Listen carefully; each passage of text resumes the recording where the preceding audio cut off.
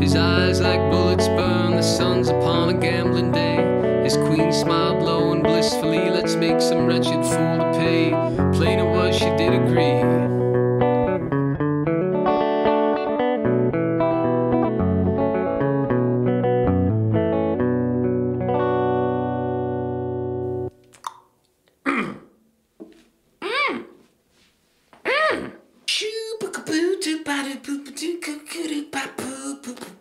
Mike's Music Method.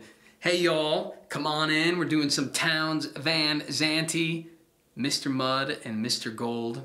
Mr. Gold and Mr. Mud. How do you say it? This song has been requested quite a bit, and I get why. It's a great Townes Van Zandt song. So let's learn it. It's a flat picked song. A flat pick is a fancy word for a regular pick. Don't let those hip kids fool you by calling it a flat pick. It just means a regular pick. It is, you know, it can be a beginner piece because the chords are pretty straightforward, but to get it to the speed and accuracy that Townes does, it is actually quite an advanced piece. But if you're not a great player, it's still a really good place to start because there's some cool pick strum technique that applies to all sorts of different songs, and you can always just play it slow and aim for playing it faster. But let's dive right in. Mr. Mud and Mr. Gold. Measure 1. Remember, capo is on the 2nd fret.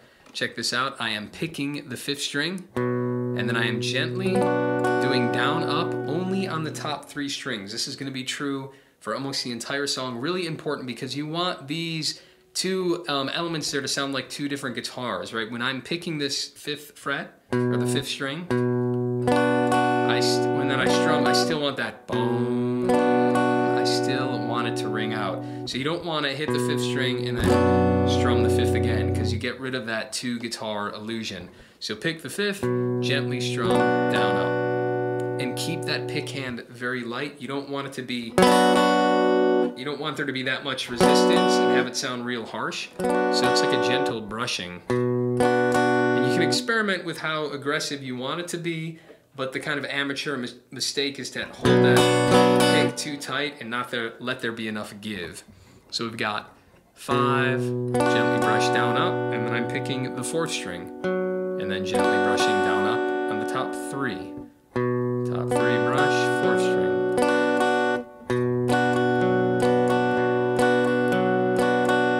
And the hard part of this song is getting it up to speed, so if you're not used to a flat pick, take it very slow. There's no need to rush. Play at a tempo way slower than the song. And you need to learn something before you practice it. So learn it, make sure you're doing it really clean, and practice it as slow and as long as you have to before pushing the speed. Please listen to that advice. Measure 2, same idea, 5th string open, brushing the top 3 again, down up. And then we're gonna do a little run on, we're gonna alternate pick it. So on the 4th string, I'm doing the 2nd fret, and then I'm doing open. And my right hand is picking down up. So we're alternate picking down up, and then I do the 2nd fret on the 5th string, on the A string, and that's a down again. So it's down, up, down, and the frets are 2, open, 2. So from the beginning,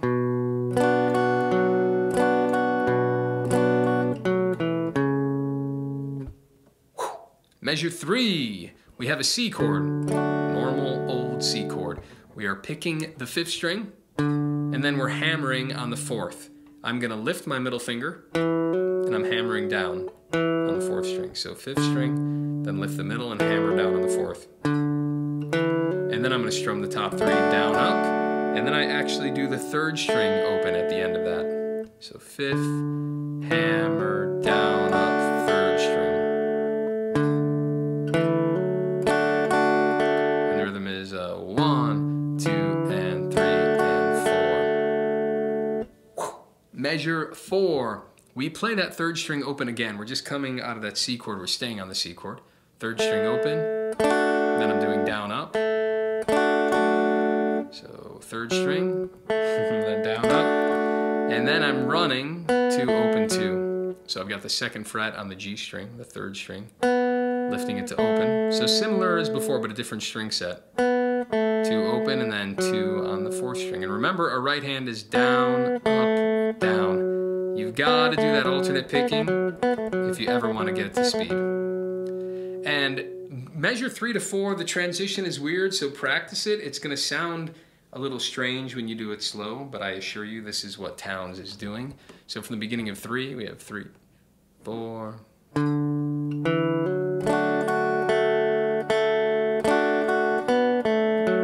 So it might sound funny playing that 3rd string open twice in a row, but it is that cool staggered rhythm. Boo! Guys, the value for value model. What I'm doing here is giving you all this content for free. None of it is behind a paywall. So many people have their content behind a paywall. So please understand the time I put into getting these tabs super accurate and making these videos. I feel like I'm providing you guys with an awesome service. So consider what these videos are worth for you. Maybe every song you learn is worth $100 to you. You know, I don't know how many guitar lessons you'd have to take to get to that point, or maybe it's worth $40. Or I don't know, you know, maybe you think every month Mike's providing me with like a guitar lesson every week. Maybe that's worth $160 a month, or I don't know, maybe it's worth $10 a month or $5 a video. It's a value for value model. So what, you know, if my channel suddenly disappeared from the internet, you know, how would you feel? You go, oh man, I should have gave Mike, you know, $30 a month. Those videos were at least worth $30 a month. So consider that, the value for value model. I don't want anybody to have to what am I trying to say? If people don't have the means, then by all means, enjoy the content for free. But of you out there who can't afford it, please consider it, because by keeping this channel going, you're also allowing all these younger people or people who are hard on times to still access these videos.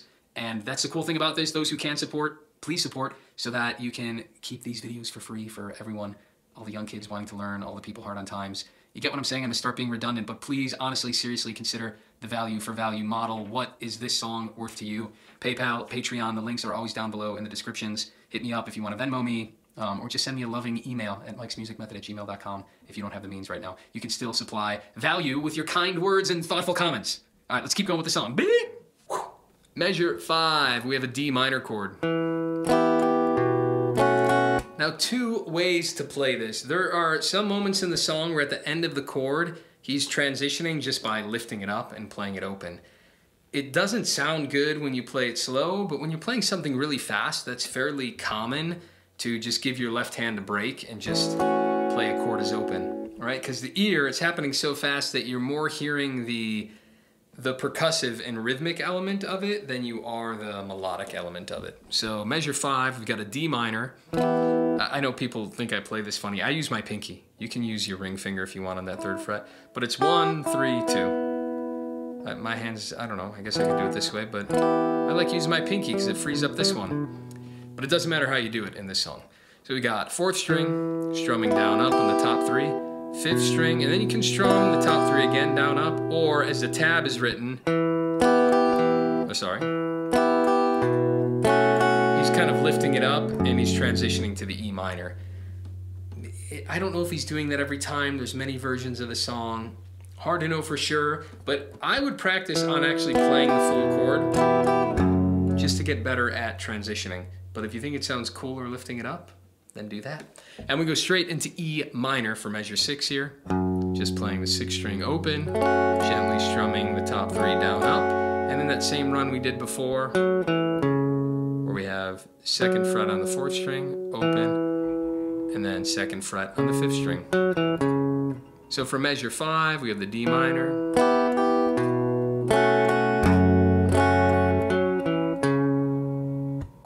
Measure 7, almost done with the intro. We have an A minor. Here it's hard to tell. He's doing different things at different times. So you're picking the 5th string. Sometimes he's only hitting the 4th string. Other times it's a little bit more of the chord. So I kind of hedge my bets and put it in between where I'm really only strumming the 4th and the 3rd, but it's not going to matter when it's up to speed. You don't have to be super specific about it, but just know sometimes he's treating that all as a melodic thing without the chord. And then we have a hammer on. We can lift our whole hand here, and we're hammering into a G chord, but you really just need the open to the 3. And then we're going to strum the middle 3 strings down up. So that measure, 5th, down, up, hammer, down, up. And then right back to A minor in measure 8 here. But we just have pick the 5th, down, pick the 4th, down, up. So 1, 2, 3, 4, and entire intro. Let's do it slow from measure 1, 2, 3, 4.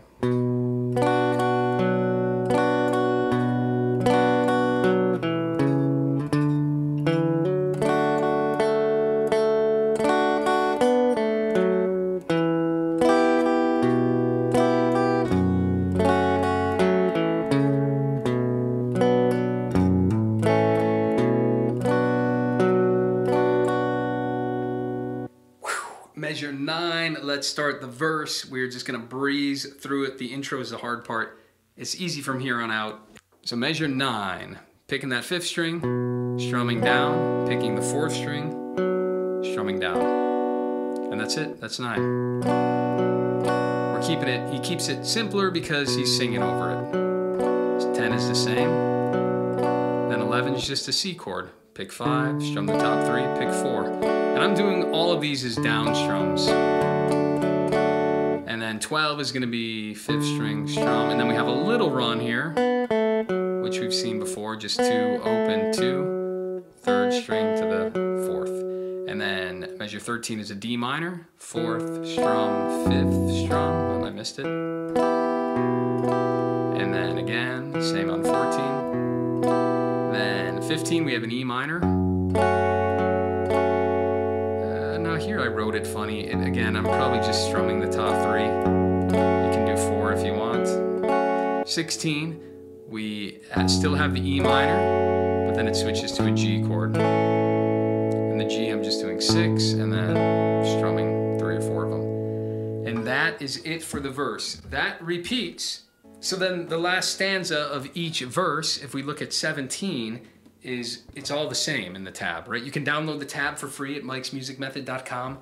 There's a fly on my leg. It's all free, so go download your free tab. Free, unbelievable, what a guy. Measure 17, it's the same as the verse was, because it is still the verse, but all I want to show you is that when it's the last stanza, he plays through all this the same, but then he stops. So he cuts it short. In other words, you're just taking away the very last measure of E minor and G. I don't know why I rewrote the whole thing, but I did, because a lot of people don't like too many repeat signs and to see confusing things, second endings, you know, so it's simple for you. That's it. And then he cuts it short just by doing that one part of E minor, and then it's straight back into the beginning. Let's just do a slow run of the verse with the words. 1, 2, 3, 4. The wicked king of clubs awoke. It was to his queen he turned.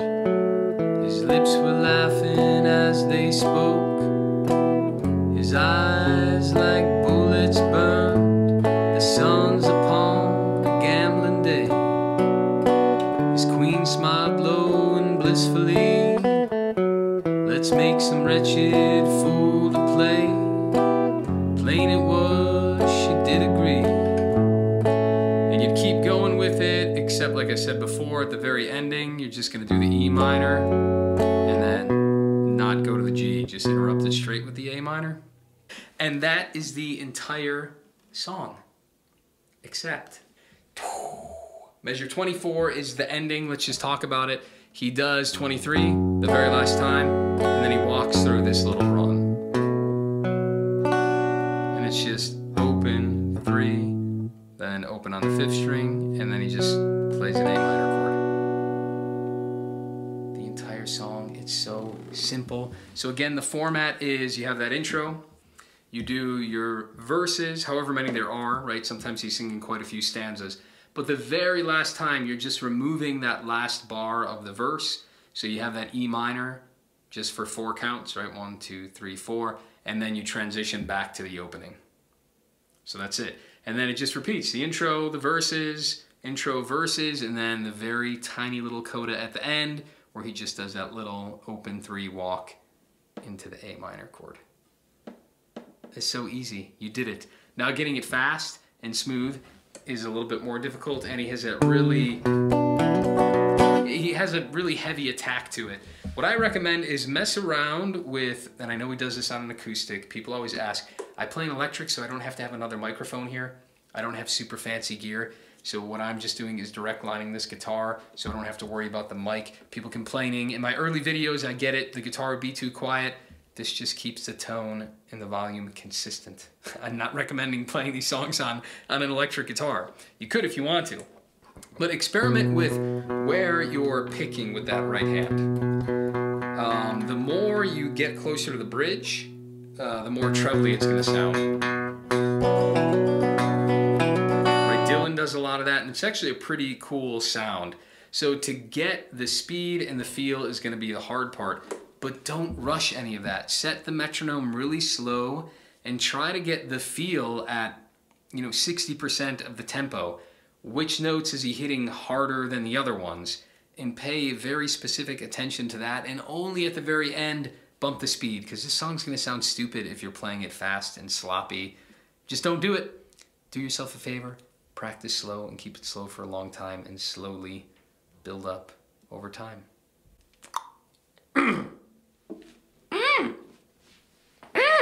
Let's do a nice slow run from the top, the whole thing here. 2, 3, 4.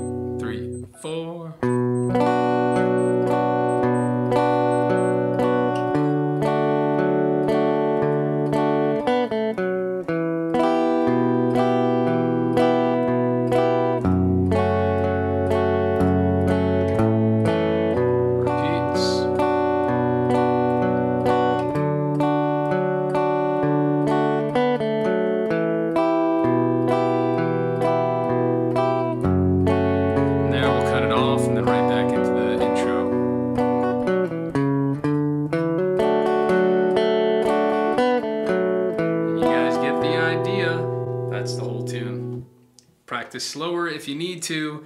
I had slower takes, so I did that a little quicker just so you guys could start to feel, like you're more in the song rather than playing it bit by bit. Go get it. Comment below. Let me know how it went for y'all. Until next time. Biddle-doo-doo.